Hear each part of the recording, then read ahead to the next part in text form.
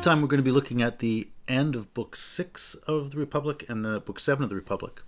And we're going to be continuing the study we began last time, basically of the nature of the philosopher. More specifically, we're going to be thinking about what it is to grasp the nature of reality. And that study is going to take us through what are probably the most famous parts of the Republic. The images of the sun and the divided line from the end of Book VI, and the image of the cave from the beginning of Book VII. But before we get into the material that's discussed in those images, I want to begin by looking at what Socrates talks about right after the image of the cave.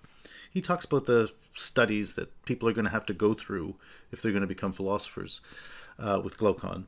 And in the context of that, he introduces a very powerful notion. He talks about these things that he calls summoners, things that summon the intellect, parakaleo. And so I want to begin by looking at this notion of summoning the intellect, and then we'll turn to the material in those images.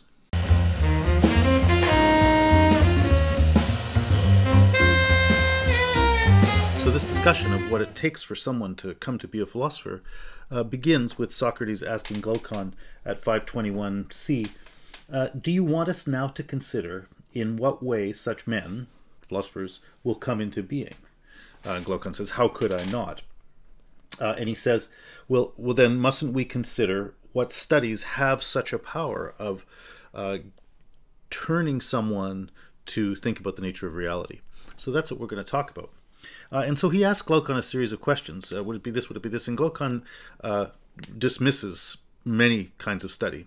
And we'll come back and look at that conversation later, because it's another one of those conversations where I think Glaucon gives the wrong answers. But anyway, Glaucon eventually says, and yet, what other study is left now separate from these to do this? And Socrates says, well, if we have nothing left to take besides these, let's take something that applies to them all. And Glaucon says, what do you have that's going to do this work for us? And Socrates says, the lowly business of distinguishing the one, the two, and the three. I mean by this succinctly, number and calculation. So that's what he's going to talk about as the study of number and calculation as this thing that's going to be the foundation for a philosophical relationship to reality. And so that's what we're going to go on and talk about. I want to start just by noticing one word. He says the lowly business of distinguishing the one and the two and the three. Distinguishing is diagnoskein, and it's just one of many words in here that have a dia prefix, which means through. And I mention that because, you know, I was talking about kathorao as seeing through, and I think there's the theme of through comes up a lot in here. And so distinguishing these things is kind of a version of that, right? When you take a range of things and you distinguish within it certain things, you're seeing through that whole two distinctions that are available and so on. Anyway, I just want to note that notion of the dia, or the through, that's coming up here. Anyway, let's go on now and talk about what Socrates says about number and calculation. So to get into that talk of number and calculation, Socrates begins by using that verb kathorao, and he says, can you make this out? Can you catch sight of it? That some objects of sensation do not summon the intellect to the activity of investigation because they seem adequately to be judged by sense, while others bid it in every way to undertake a consideration because sense seems to provide nothing healthy. That's at 523 A and B. And Glaucon says, what do you mean? And Socrates says, the ones that don't summon the intellect are all those that don't at the same time go over to the opposite sensation. But the ones that do go over, I class among those that summon the intellect when the sensation doesn't reveal one thing any more than its opposite. So that's the thing he's now going to define as a summoner. Something that in the experience of perception, aesthesis, is no more one thing than its opposite. And it summons up the intellect basically to figure that out. That's roughly what it's going to mean. Uh, and so then he gives this example. He says, you know, take your three fingers here, and you, let's take these three. They're easier. I can ask about this finger here. Is it big or little? Well, it's bigger than this one, but it's little in comparison with that one. So it's big and it's little. It's both big and little. But big is the opposite of little. Big and little are two. Each of them is a separate one. And this thing seems to be both. So that's kind of paradoxical. You see that and you think, wow, I'm going to have to think about what the nature of the big and the little is to make sense of how I can talk about a finger as being both at the same time. And he says, it's likely that in such cases, a soul, summoning calculation and intellect, first tries to determine whether each of the things reported to it is one or two.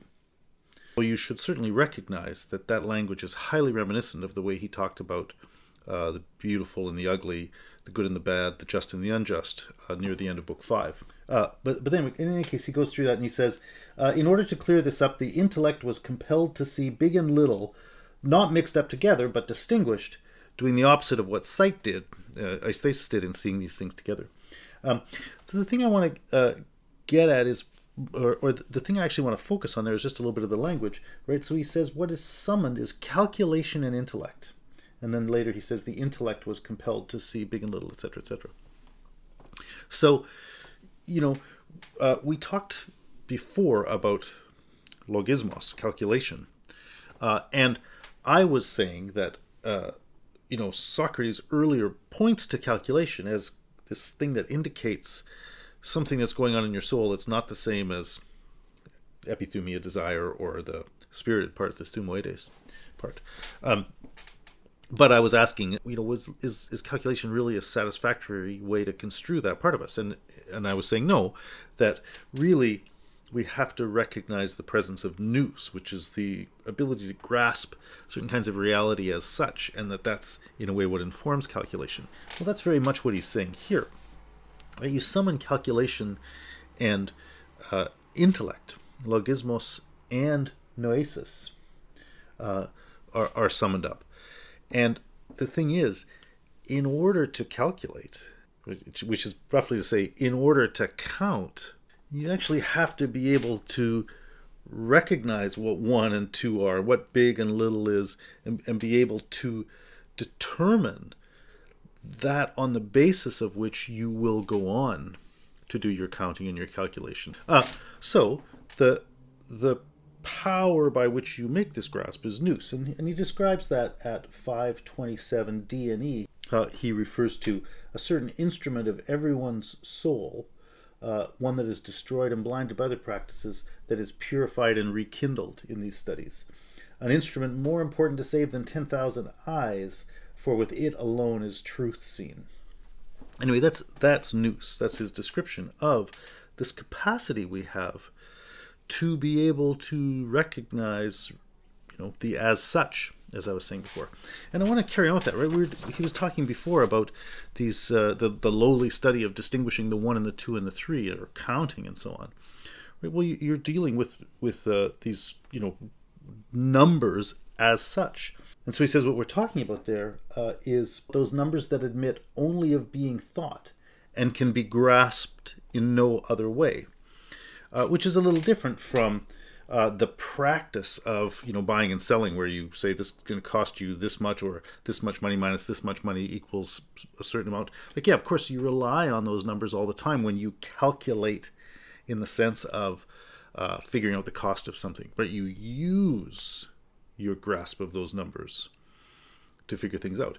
But you can also turn to the grasp of those numbers as such and notice them on their own terms. And that's what you would normally do in the more or less pure study of mathematics, right? You would turn to those numbers that admit only of being thought, right? Because you're never going to find one as such.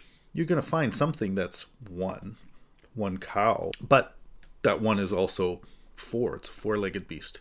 It's also 2, you know, it's old where it used to be young, or it's got a left side and a right side, whatever, right? Remember before, when he was talking about beauty and the good and so on, he was saying, like, these things always appear many in their communion with bodies, right? Well, number is like that too. Anything that is one, any existing thing that is one is also not one. It's also two and three and many and whatever else. So you never find pure one. So whenever you're seeing something as one, you're seeing something that itself is not unambiguously one. But what you're seeing about it is how it can be taken as one in light of your grasp of what it is for something to be one. So, little children can count, but they didn't learn what it is for something to be one. They relied on a grasp of number that they inherit just by being human beings. And they rely on that kind of inheritance that is your nature as a person, your nature as a being with nous. They rely on that to be able to answer your question when you say, how many things are here? And so the study of mathematics is taking people from counting simply to thinking about those relations of the pure numbers. Right? So that's already a move from the world of becoming. We distinguish those two kinds of actuality. The actually existing processes of realizing reality. We distinguish that from the actuality of being, which is, what it is to be one or something like that. And when you are studying pure math, you're not studying any processes of coming into being or passing away. You're studying being. You're studying what it is to be one, what it is to be two. So the study of mathematics, as opposed to the simple practice of calculation, is moving to that domain of the actuality in the sense of being, the as such, that is grasped by intellect. It should be the case, or it could be the case at least, that you recognize whenever you count that you're saying one about something that isn't one. That one is just as easily two, and you could recognize that your counting depends on your appeal to something that is not actually realized fully in that thing you're perceiving. But normally we don't ask that. Normally we just rely on that inheritance, and without even thinking about it, like those men, he said in Book IV, who are looking for what's already in their hand, and they forget to learn from themselves. There we were reminded that you can already have something that you're sort of using, or in the case of the example, grasping, that you're not noticing. Yeah, the fact that we've grasped what one is already can escape our notice. But every time you count, there's an invitation to you to notice something, right? Namely, that there's a disparity between the thing you're calling one and what you're calling it, namely one. And the disparity is that thing, precisely because it isn't really one, is insufficient on its own to give rise to that very meaning by which you're defining it, or in terms of which you're interpreting it or recognizing it. And just as you think, there's more in my experience of this thing as one than what it offers, there's also more in your mind than what you offer. Like, you grasp these things that you didn't earn. Right? So every aspect of that experience should be a kind of summoning.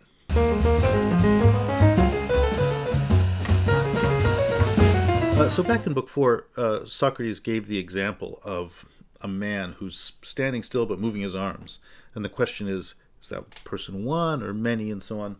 And he says, couldn't we refine this even more? He says, if the man who gives us this example should become still more charming and make the subtle point that tops as wholes stand still and move at the same time when the peg is fixed in the same place and they spin, or that anything else going around in a circle on the same spot does this too, we'd say that they have in them both a straight and a circumference, And with respect to the straight, they stand still, since they don't lean in any direction, while with respect to the circumference, they move in a circle. So let's look at a spinning top. Right? You notice that when it spins, it's going around in the circle and it's maintaining a straight axis. Right? In the case of my top, because I didn't do it perfectly, it does that wobbling left and right.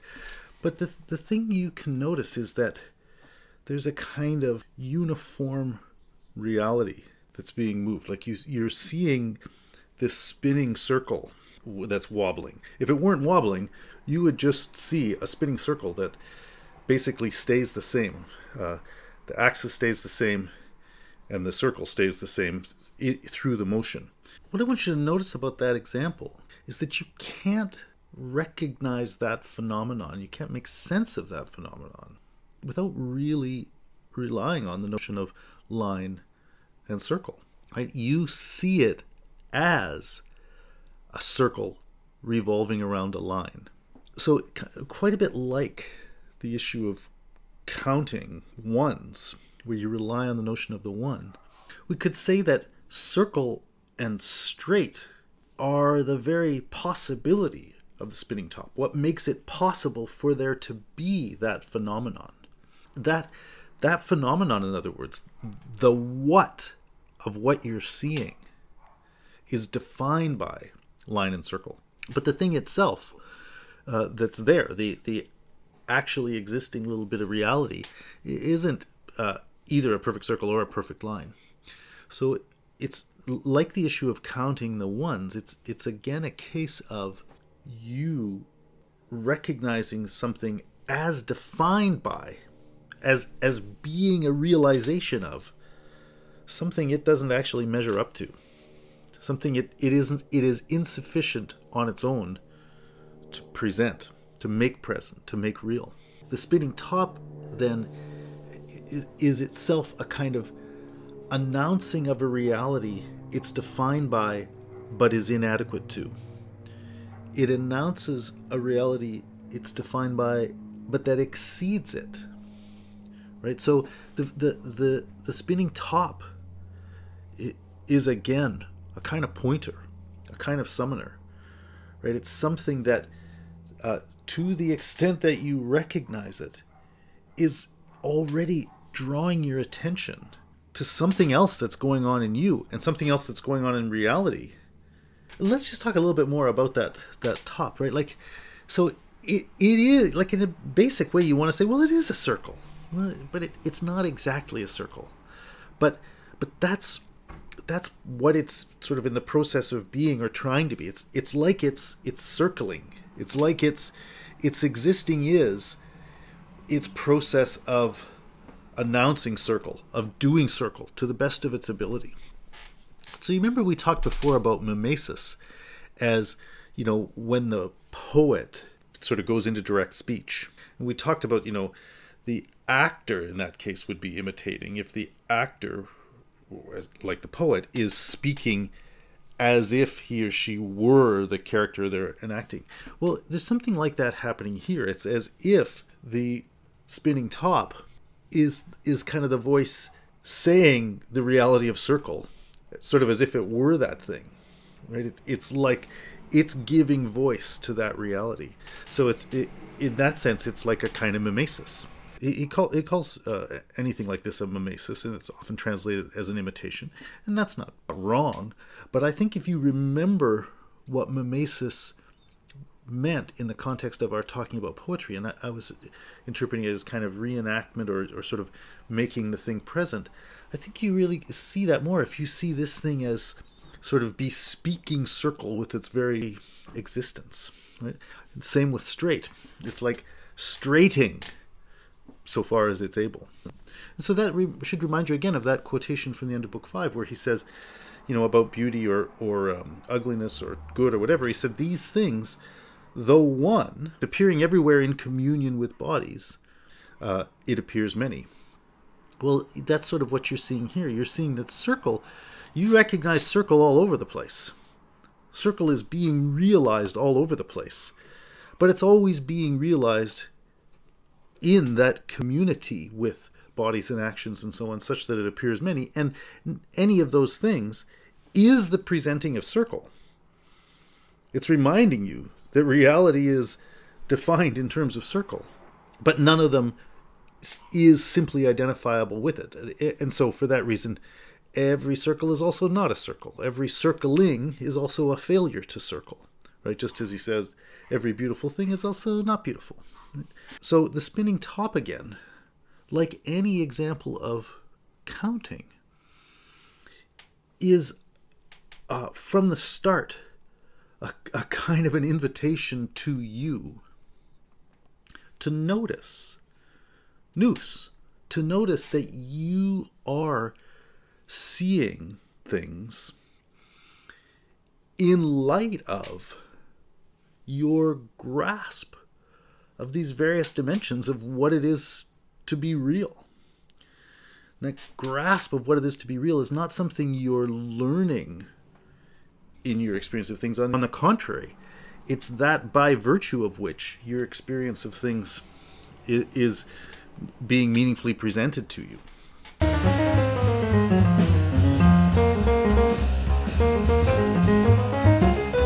So at the end of Book VI, Socrates says, okay, let's imagine a line cut in two unequal segments, one for the class that is seen and the other for the class that is intellected. That's 509D. So basically he's picking up on the things that we've been talking about here and that we were already talking about before. He's picking up on this basic distinction between the ongoing process of coming to be and passing away that we perceive, and the way that that experience is illuminated by a grasp we already have of certain dimensions of reality. So here he's just going to make an image of that. When he says that the world of perception and the world of what we grasp by nous, we can divide each of those into two parts as well. And he says, let's start with shadows. And what he's going to do is more or less talk about that same theme as we talked about when we talked about summoners. He says, think about what it is to perceive a shadow, right? On the one hand, you could say you see, let's say a wall or a sidewalk or something concrete that's light in certain parts and dark in certain other parts. Like, you could have that experience, but that's not what it is to see a shadow. Right? You see it as a shadow when that disposition of light and darkness is something you recognize as caused by the presence of a body, right? So when you're there and you suddenly see a shadow, you say, oh, someone's here, right? The shadow is a way of making present some other reality. And so you don't see light and dark as such. Like, that's not those aren't the terms in which you perceive it. You say, oh, I see a shadow, right? To see it as a shadow is to see it as caused by that other reality. And of course, the shadow by itself, that disposition of light and darkness, is not at all sufficient to account for that reality. But on the other hand, that reality is what accounts for the shadow. Well, what he wants to now say is, yeah, he should be noticing that same kind of relationship that you can grasp easily in relationship to a shadow also characterizes further dimensions of your experience. So if you think of what that's a shadow of, namely a person who is behind you, we commonly think, okay, now I've found the reality. That's the reality that was causing this derivative presence. But then what he wants to say is, well, what we can recognize, and we already have recognized this to a large extent, is that those things that we see, the dog or the cat that's casting the shadow, or the oak tree or whatever, those things in a similar sense are shadows, right? I gave this example, I think it was of the dog last time, or of the tree, right? That you see it as a tree, as the same tree, even though it's constantly changing, going through different stages and so on.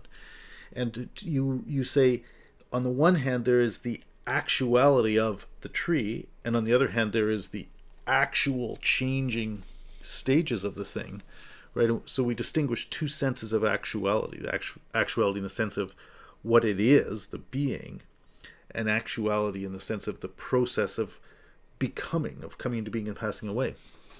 Well, so similarly here, right, when you look at the thing that's casting the shadow and say it's a dog, you are basically seeing that process of you are basically seeing a process of becoming as a kind of shadow of a being, right? In and through all of the changes in the size and shape of the dog, all the changing particular actions, all the differentiated body parts, the fur and the nails and whatever else, you're seeing the dog. Same dog, right? And so you are again involved in a relationship of seeing two things, one that's kind of measured by the other, one that's kind of defined by that other, which is its possibility. But you commonly don't notice when it comes to talking about the dog that there are sort of two dimensions to that single recognition is a sort of process of holding together two recognitions, right? In the shadow, it's pretty easy to grasp it. You can say, yeah, I see it as a shadow. That means in that single recognition of it as a shadow, I am both perceiving a disposition of light and darkness on the pavement or on the wall and grasping the reality of a different kind of thing that is not itself a disposition of light and shadow at all, but is the cause of that thing, and I'm seeing the light and dark in terms of that, right? You can easily recognize that inherent doubleness of the cognitive activity of the experience, right? Well, that is also happening when you see the dog, but you commonly don't recognize it. Well, so anyway, in the case of the image of the divided line, he's saying, yeah, that's what we are going to recognize now. So we're going to say, in the realm of the visible, we can pretty easily recognize this distinction between the shadow and that of which it is the shadow. But now what we've already been saying as well is that the recognition of that of which the shadow is a shadow is also in a kind of analogous sense the shadow of something else, in that the visible is a kind of shadow of the noetic, that which is grasped by nous. And so that takes us then into the upper part of the divided line. And so there he says, there too, there's a division. So, what's that first part of the upper division of the divided line? Well, it's that of which the process of coming to be that is a dog is a kind of shadow or a kind of mimesis, a kind of making present, right? And that's the what it is of dog or of many other things. And so he says, here, the first level, the lower level, so to speak, of the intellectual part of the divided line is all the stuff we have so far been talking about. Those familiar realities, intellectual realities we rely upon. Circle, one, dog, and so on. But now he says, there's something further you can do. You can recognize all of those things are themselves articulations of the nature of what it is to be. And so again, we sort of made that point before too, right? So those things themselves are so many realizations of being as such. So we can go from recognizing these ideas we rely upon, one and circle and so on. We can go beyond noticing them as that which we have already grasped, such that we can recognize round things and single things, to turning from them to saying what is it of which they are realizations. They are so many realizations of being as such, right? And so he says, this is at 510c. I suppose you know that the men who work in geometry, calculation, and the like treat as known the odd and the even, the figures, three forms of angles, and other things akin to these in each kind of inquiry. These things they make hypotheses, and don't think it worthwhile to give any further account of them to themselves and others, as though they were clear to all. Beginning from them, they go ahead with their exposition of what remains and end consistently at the object towards which their investigation was directed.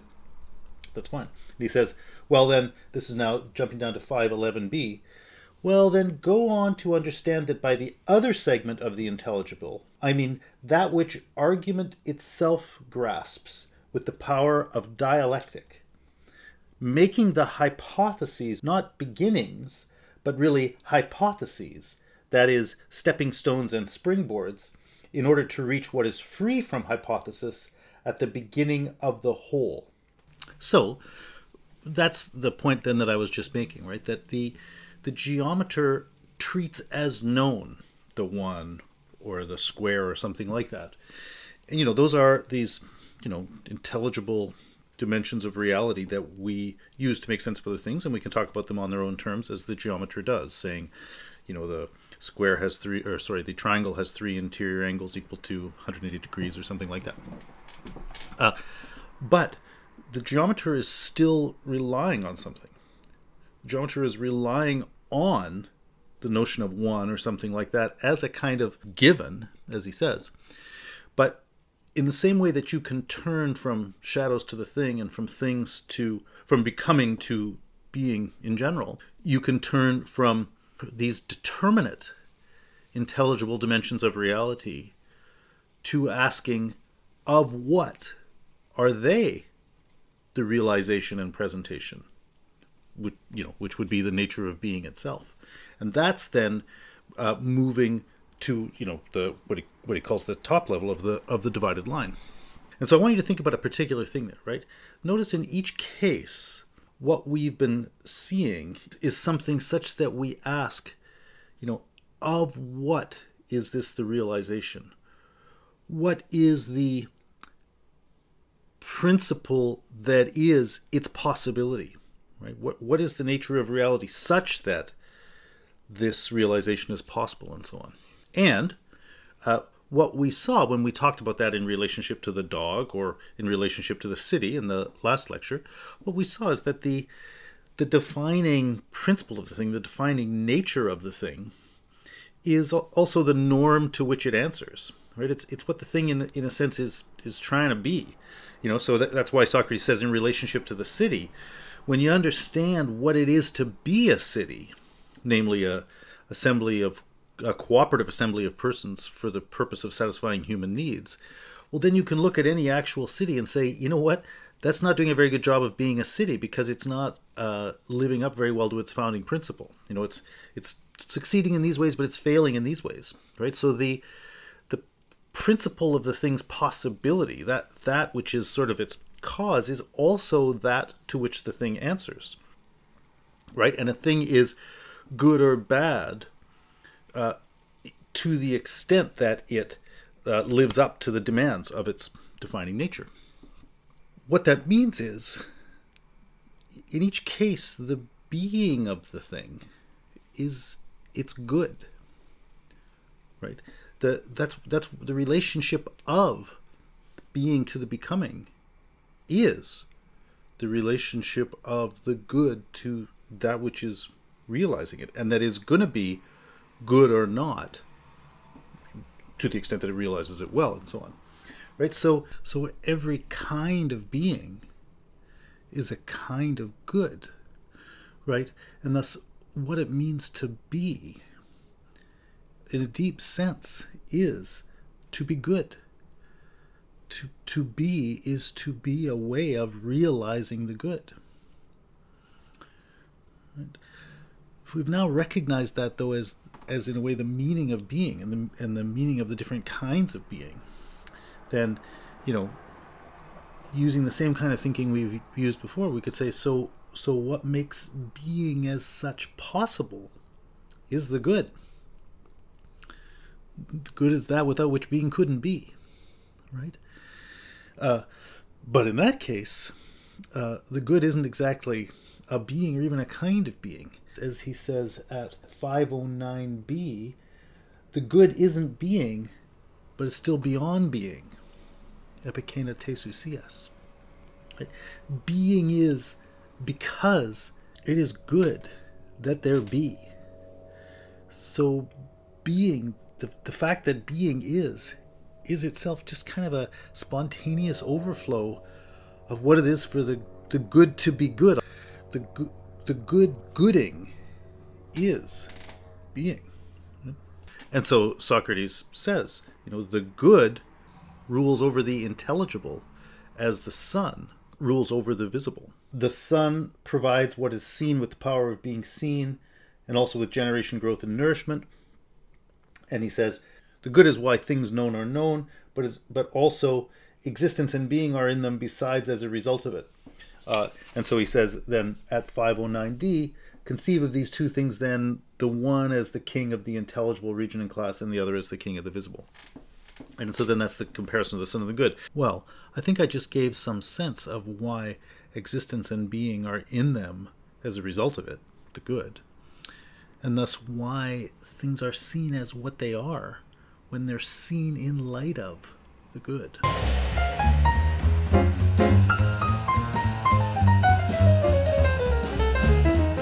So Socrates talks about the issue of the sun in relationship to sight.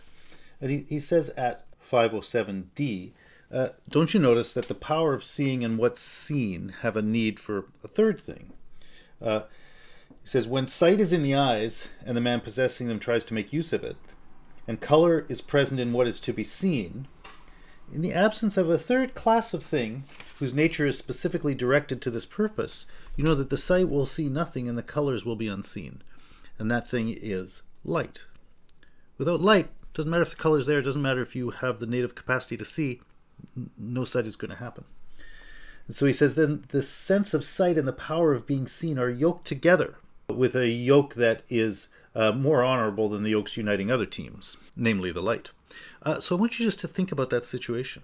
So first of all, notice that seeing itself happens only by a kind of working together of that which is to be seen and that which has the power to see, right? So seeing doesn't exist without either of those. Simply having the power to see is nothing in the context of not relating to that which can be seen.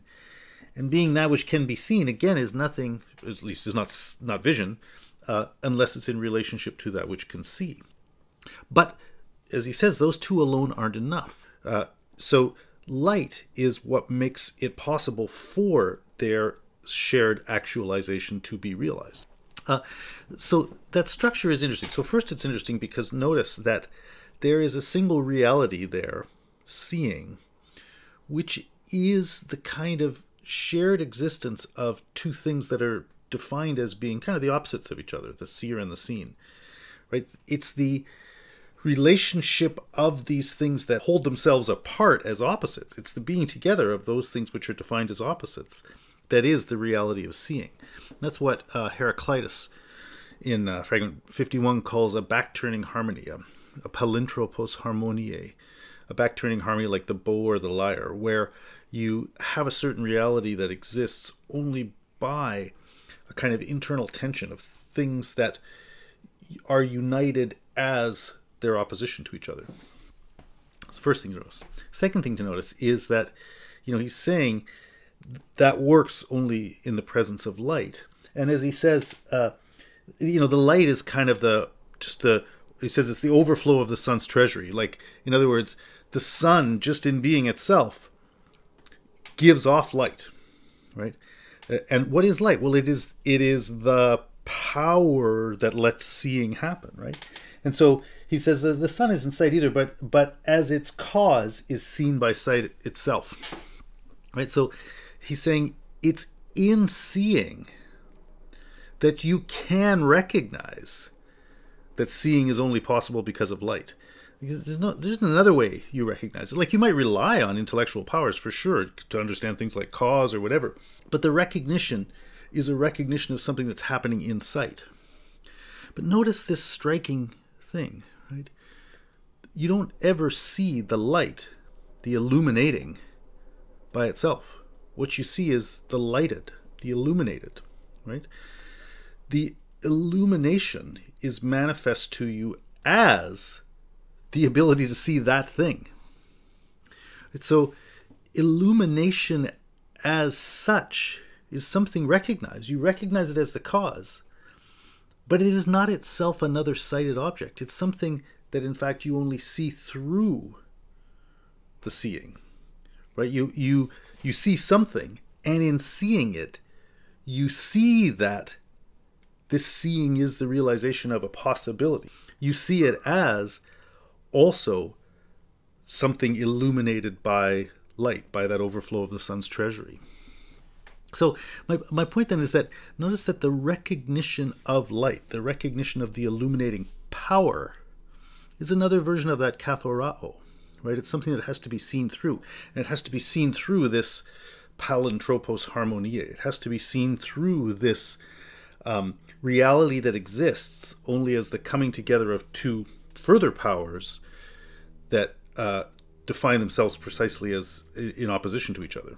The good is like that with respect to the intelligible realm, with respect to that realm of the parameters of being as such, the familiarity with which is kind of our inheritance as beings with nous. Like we grasp those things. And he says the sun, likewise, it not only provides what is seen with the power of being seen, but also with generation, growth, and nourishment, right? The overflow of the sun's treasury lets what's seen be seen, but it's also what lets, natural things grow and all the rest.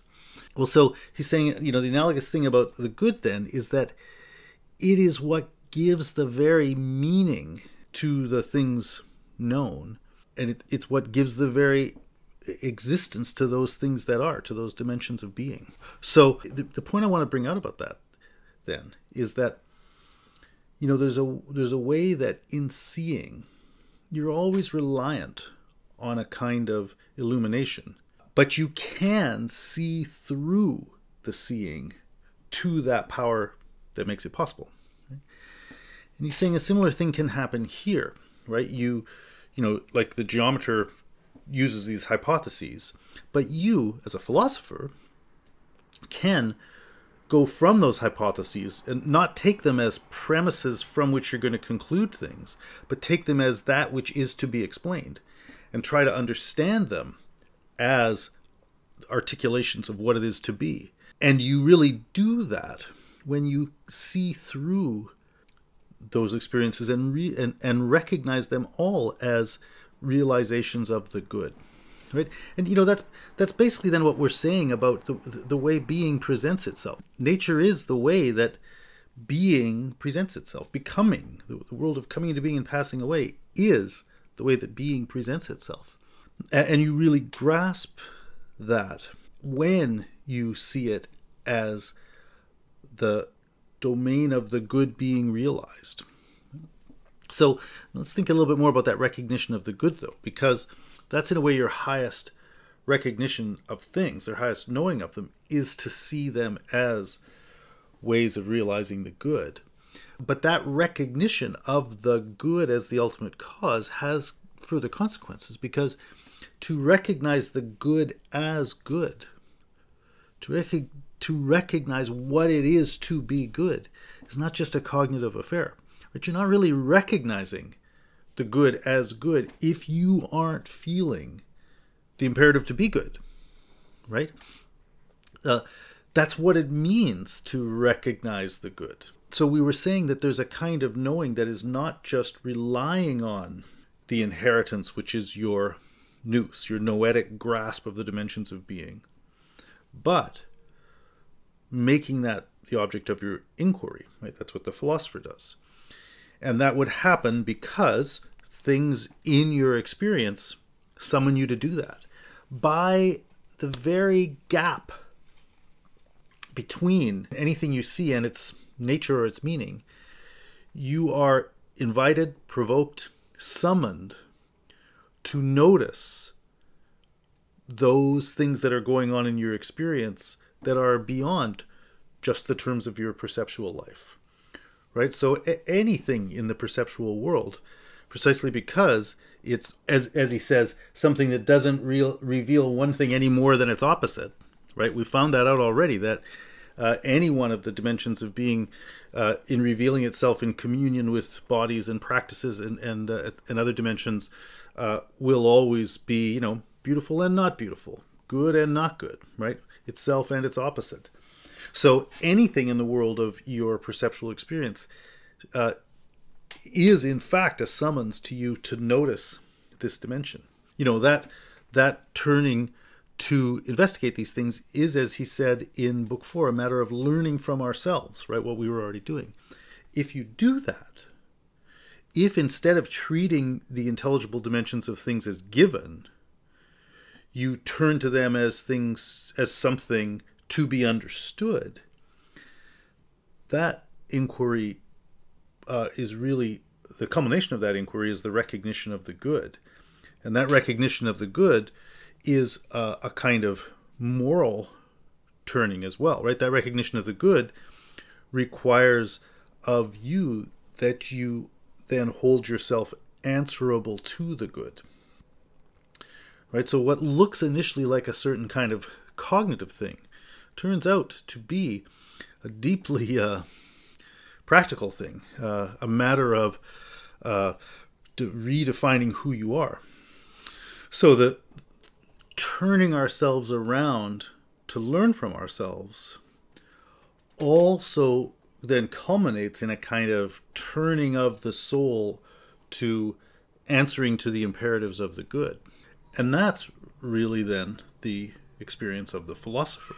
We've really seen that the story of the philosopher is simultaneously the highest development of our knowing powers, but it's also the fullest development of our moral powers. That's more or less what they said in Book VI. And we can see here, in a way, how those two things come together, right? That the recognizing the cause of things, which is kind of what knowing is about, in as much as that amounts to recognizing the good, turns into, or is completed in an attitude of answerability, right? Because recognizing the good requires you to feel yourself impinged upon by it.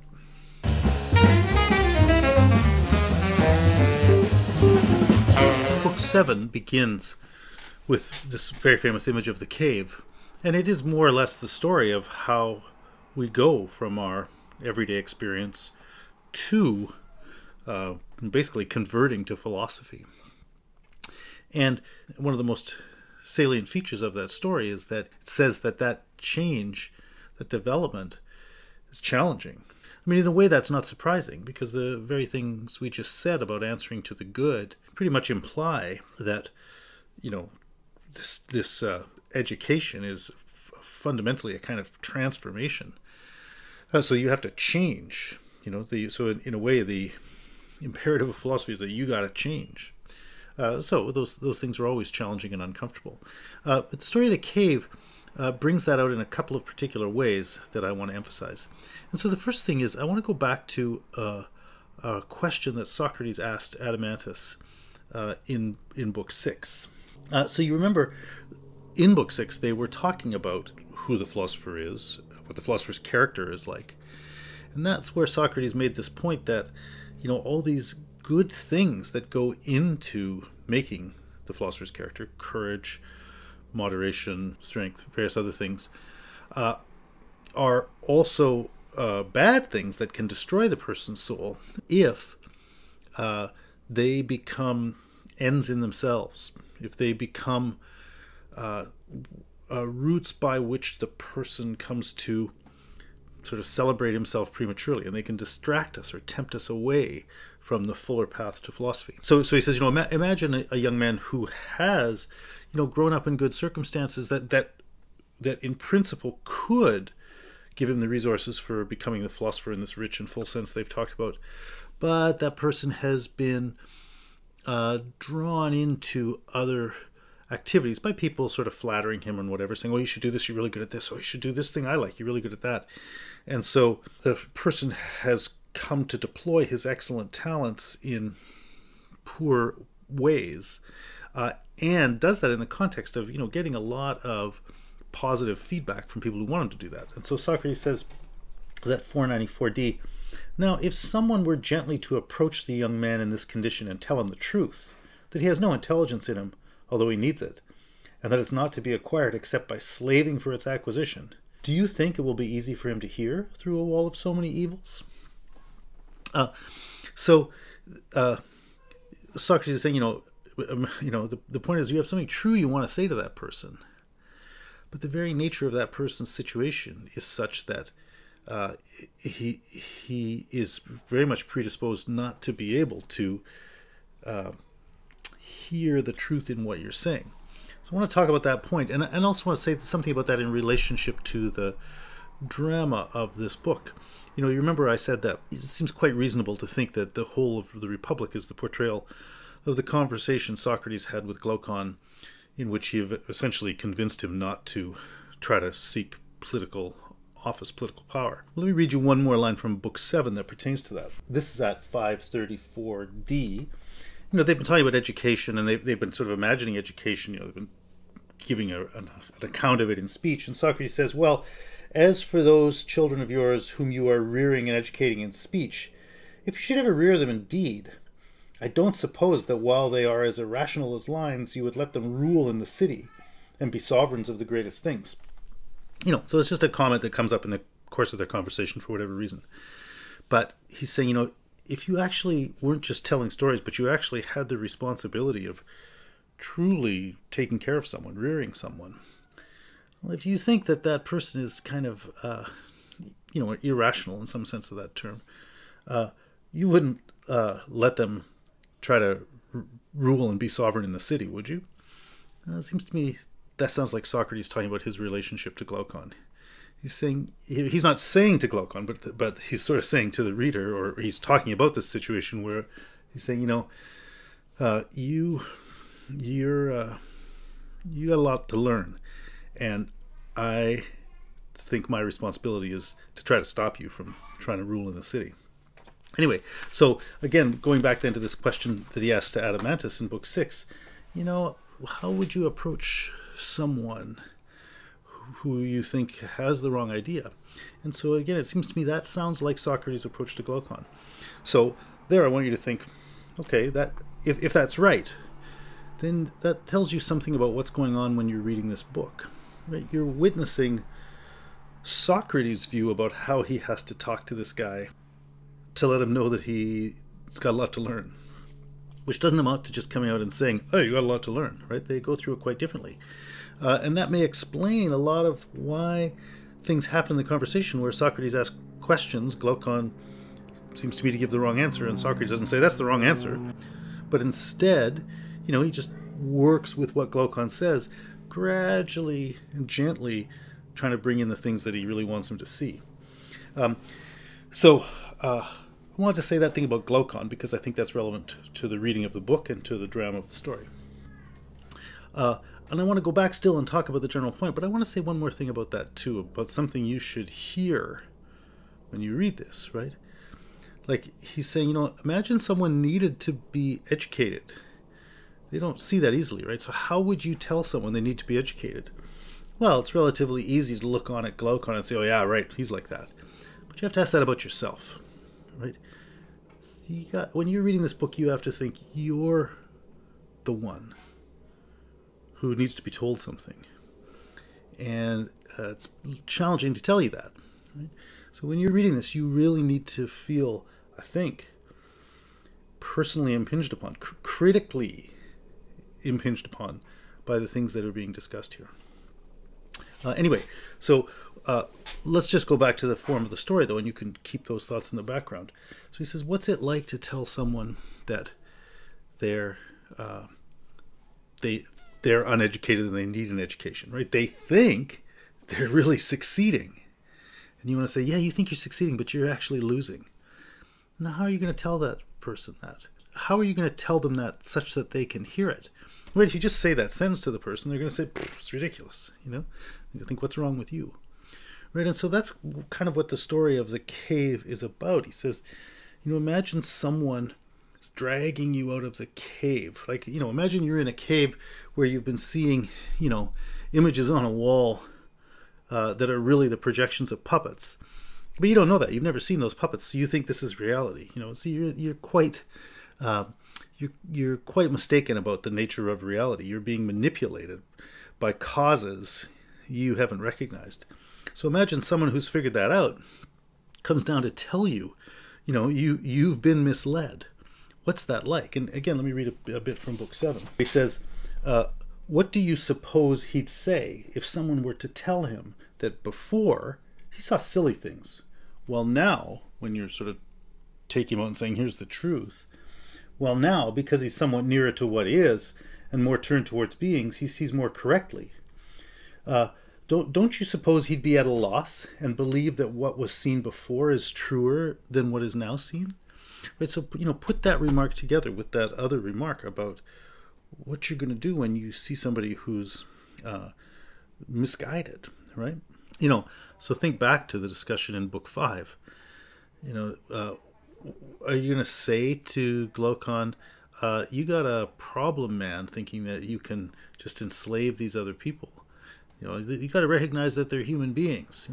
That doesn't really work. And he tries it. He says to Glaucon all these other things about identifying the sort of universal human capacities, and Glaucon claims to recognize them, and yet he still thinks it's fine to enslave the barbarians. So, you think, what is it like when someone tells you that you're wrong about something? Think back also to Glaucon at the beginning of Book II. He said,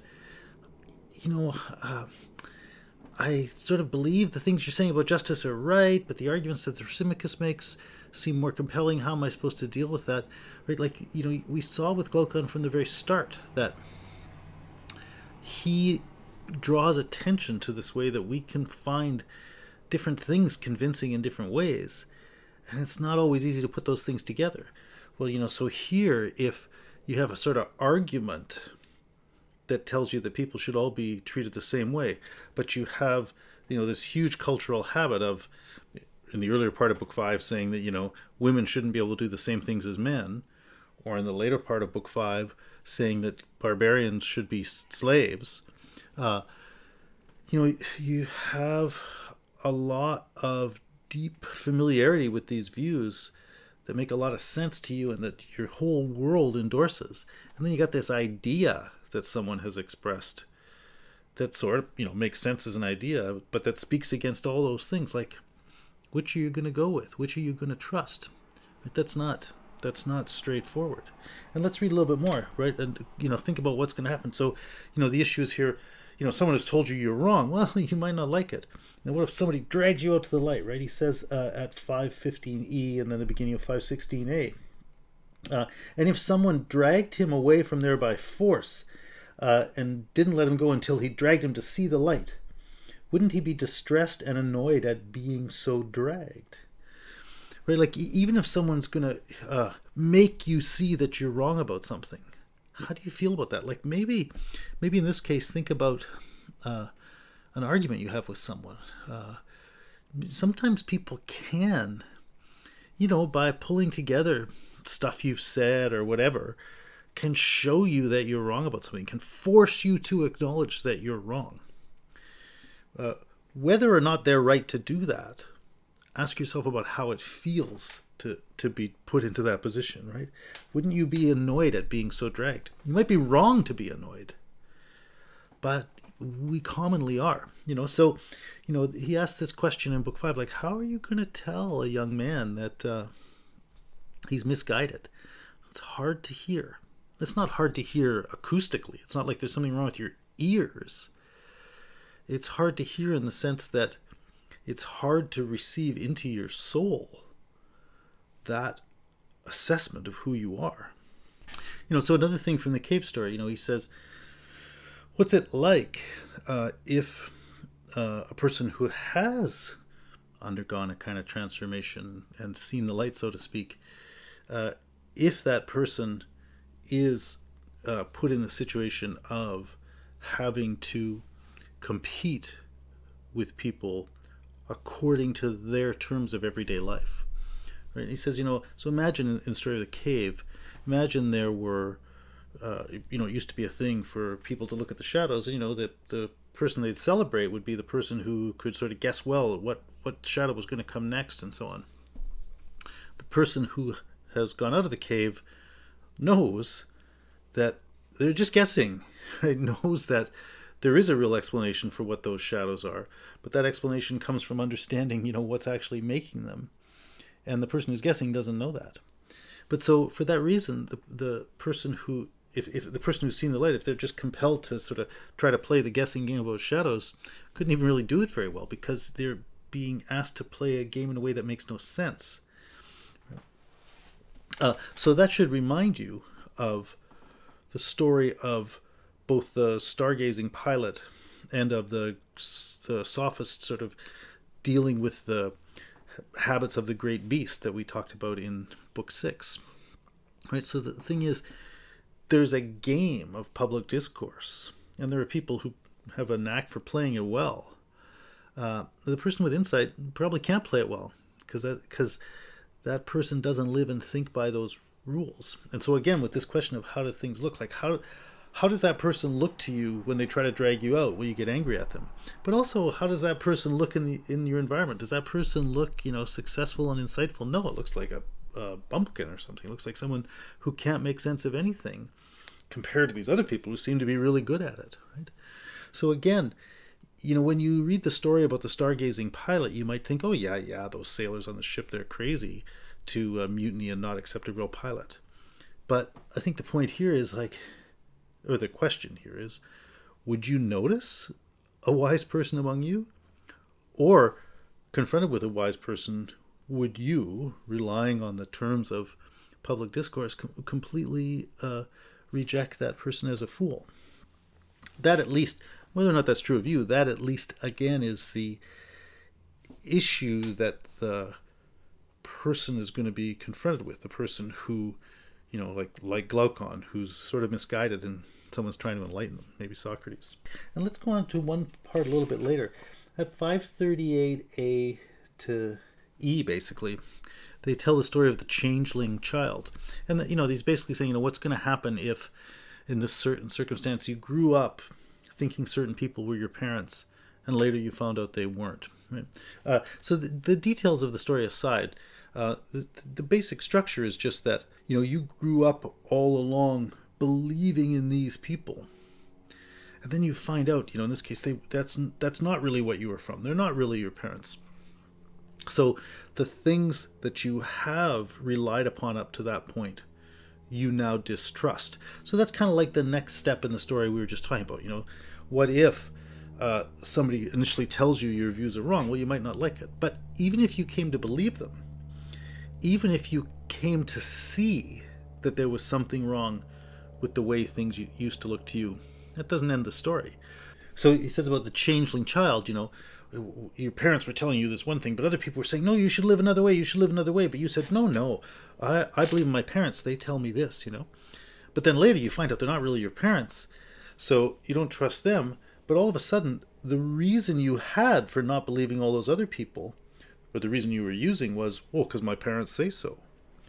Well, if you no longer trust your parents say so, well, you have no obvious reason not to go along with those people. So he says, when you become aware of this situation, won't he now relax his honor and zeal for these people and intensify his honor and zeal for those flatterers? Right? And so the point there is, when we first have our well-established securities challenged or undermined, that doesn't automatically propel us to the truth.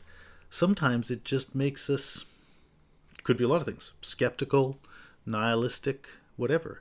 But it can make us sort of not trust anything, or think, or maybe we think that, well, since the one reason I used to have for not doing a certain thing is no longer true, I'm now going to say, oh, there's no reason for not doing that. Right? So people can swing like that. Right? So this goes back to the question, how are you going to talk to a person and tell him he's misguided? Well, one difficulty is that he might not listen. But even if he listens, that can be a problem, because sometimes people take the criticism of their old way, but that doesn't mean they take good guidance into what the new way should be. Sometimes they end up losing the one thing that was keeping them on a good path, and they just get lost without it.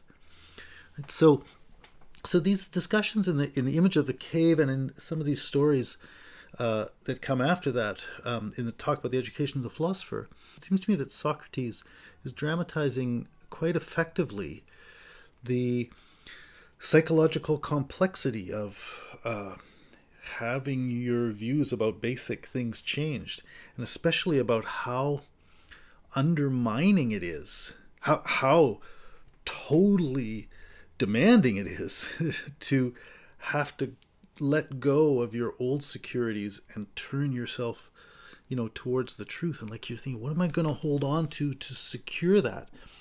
You used to secure your views by the fact that everybody else agreed with you. And that made it seem pretty plausible. Suddenly, you got to turn against all those things and do this on your own with slim evidence, I suppose, or slim support aside from your own grasp of certain truths or whatever. And so let me add one more thing.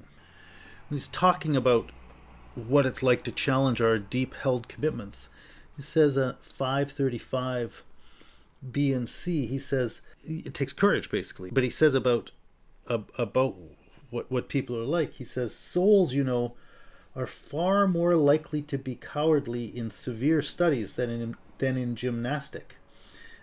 Because the labor is closer to home, in that it is the soul's labor privately and not shared in common with the body. And he's talking about these studies. We're talking about these turning to these higher things that involves the process of criticizing your older ways of living or older ways of thinking. Those are things that hit you close at home. Right, you remember he said when he was talking about music back in Book III, right, that music educates us in that most private and intimate part, right? And it's that part that music touches so powerfully, of our deepest held sort of feelings. That's what's being threatened here, and he says it's hard to be courageous about those things. It's easy to be cowardly. So that's more about the drama, the psychological drama of turning, of becoming educated, becoming a philosopher. But it's in relationship to that then that Socrates says an interesting thing. At 536e, he says, the free man ought not to learn any study slavishly, because he says, no forced study abides in the soul. So about this kind of education then, about this kind of transformation, he gave this image of someone pulling you out of the cave, but that can't quite be right. This is something you can't actually be dragged to. You can't be forced to do it. And that's related to a point he made a little bit earlier when Glaucon was asking him to tell him about what he had to study and so on. At 533a, he said, you will no longer be able to follow, my dear Glaucon. And what he meant by that is, the thing we're talking about here isn't something where you can be a passenger exactly. You got to drive your own car, right? This is not a transformation that can be done by anyone other than you. You are the one who has to make this kind of recognition. And so, just the last point about that, again at 537d, he's talking about dialectic, and he's talking about philosophical study and so on. He talks here about the person who is able to release himself from the eyes and the rest of sense. But this notion of releasing itself, he's saying, one thing about certain kinds of study is that you are figuring stuff out for yourself, not being forced by someone else to do something, or you couldn't be forced, but it's not a matter of somebody else trying to drag you somewhere. It's a matter of you on your own, you with your own initiative, making recognitions and bringing about a transformation. So I wanted to highlight that set of texts, because it seems to me what you're really seeing throughout this discussion in Book VII is that sort of the answer to that question, like, what's it going to take to talk to someone and tell them that they're wrong. Like, you're looking at what it's like to be in the position of that person, and what the challenges are that person, which is to say you, right? What the challenges are a person is going to face in going through that process of transformation, and especially emphasizing that this is the domain where nobody else can turn for you, nobody else can do it for you. At a certain level, you got to do this on your own. You got to think for yourself. You got to make these recognitions for yourself.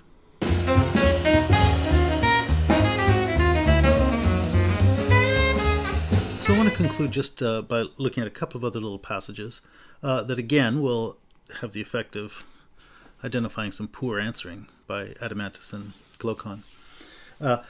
In that context of talking about, someone coming back down into the cave once they've seen the light. Right? He says, imagine that's you. Imagine you actually did that.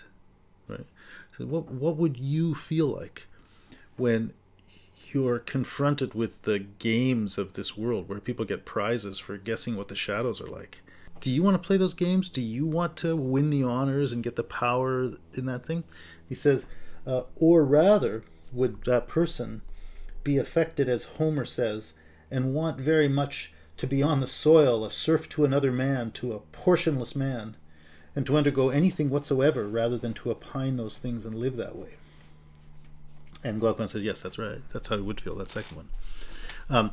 So, this is Socrates' story of the highest human pursuit that involves the real recognition of the ultimate nature of reality, the sort of imperative to represent that well. And in the context of Socrates, trying to tell a story about that, he identifies a very profound and crucial relationship, right? Which is the experience of the person who's, seen something true in a world of prejudiced people who can't see that, right? And he's saying, what's your perspective going to be like? And there's an essential part of being, the philosopher in that sense, or the good person, that is not wanting to win the prizes of that world. So he has this very nice quote from Homer that says that. Right? So in other words, that quotation from Homer has really captured a profound moment in the human drama, in the drama of reality. But that's a passage that they purged from Homer at the very beginning of Book III. Socrates doesn't say it here, but that's Achilles speaking. And that's what Achilles said in the underworld. And when he was talking with Adeimantus at the beginning of Book III, they said, well, we got to take out that passage where Achilles says this, right? Because that makes it sound like he's afraid of death. Whereas, in fact, Socrates is showing here, on the contrary, that passage speaks to one of the most profound moments in the successful realization of the human soul and its relationship to the divine. So one thing, then, that this shows is how wrong Adeimantus's answer was way back there. Okay, point number one. But now point number two, I want to turn to what sort of comes up on the next couple of pages, because that's when Socrates and Glaucon first start talking about which studies might be suitable for helping someone make this sort of change. And he says, this is at 521c. He said, do you want us to consider, how a person like this is going to develop and what studies they'd have to go through? And Glaucon says yes. And he says, so we need some studies that have that power of, turning the soul. Right? Well, as we know, that conversation is going to end up with talking about counting. He's going to find the simplest example you can think of, and it's going to say this does it. But it's because it deals with number, right? But what comes before that are a bunch of studies that end up getting rejected by Glaucon. So he says, previously, our men were educated by gymnastic and music. And Socrates says, and gymnastic, of course, is engaged with coming into being and passing away, for it oversees growth and decay in the body. And so he says, so that wouldn't be what we're seeking? And Glaucon says, no, it wouldn't. And Socrates says, okay, and is music as we described it before? And Glaucon said, no, a study like that has nothing of this kind of thing we're looking for in it. And so that's why Socrates says, well, okay, if we can't have any of those, let's try, the simplest thing of all that everybody uses. Let's go to counting. Right? What I want to draw your attention to is Glaucon's rejection of gymnastic and music. And I repeat that, Glaucon's rejection of them. Right? It seems to me he's quite wrong about that. It seems to me that, as Socrates goes on to say and show, what you're looking for is something that makes you think. You're looking for something that calls you to recognize the role of the noetic domain in your experience. And the particular thing he points to, he says it's something that, points in two directions at the same time. Is this finger big or small? Oh, it's both. What am I going to do about that, right? Is something one or two? Oh, it's both. What am I going to do about that? Right? Well, as I said earlier, Socrates has already said that everything is ambivalent. That was the whole point of his discussion of the beautiful and the good. And, it's like everything you ever deal with is a kind of contested domain between good and bad, just and unjust. And your job is to be able to recognize how a thing is good or how it is bad, and to try to bring out the good in things and so on. But everything by itself is ambivalent. So you're never going to get a perfectly good thing, a perfectly just act, a perfectly beautiful thing. So everything is going to be both one thing and its opposite. So according to the very definition he gave, everything in your experience is a summoner. So he said earlier, right, that if you're talking about just the recognition of a finger by itself, that might not automatically work, because he says in all these things, the soul of the many, or the soul of most people, is not compelled to ask the intellect what a finger is. Yeah, sure, the soul of most people isn't, but certainly someone like Socrates is compelled to ask that. Right, so that the other things were ruled out there, not because they don't really do what Socrates says, but because people tend not to think about it, right? Well, so similarly here, Socrates has shown that everything is something that can provoke this kind of reflection. People might not automatically notice it, but that doesn't mean it's not that kind of thing. So I want to bring that out, partially to underline again that we're being led by Glaucon's answers that are not satisfactory, but also to remind you that this summoning we're talking about is something we should be able to find in other places. And I've given various examples throughout this lecture. But I especially want to turn to the thing they rule out here, music. And maybe we could do it with gymnastic too, but I'm just going to turn to music for the moment. Music, or more broadly, just the domain of the muses, seems a pretty powerful example of the thing he's talking about. What I'm thinking about there is precisely poetry.